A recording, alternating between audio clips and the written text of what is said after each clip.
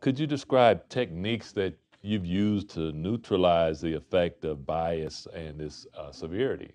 Absolutely. I think the common thread is recognition and identifying the behavior, identifying the common, and explaining to the person that it is offensive, that it is something that is unacceptable, and not just saying that, but explaining why.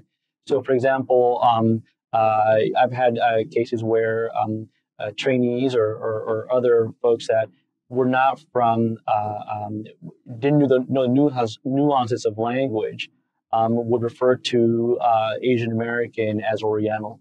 And I'm sure this was done out of ignorance and not from a malicious point of view, but sort of pointing this out really changes the conversation. And from a standpoint of having a room with three or four folks that are shocked, sort of taking that extra step and saying, well, I think what you meant to say was Asian American. It's a much better, more inclusive description. Then the conversation changes. When it's a fine line between confrontational and being informative.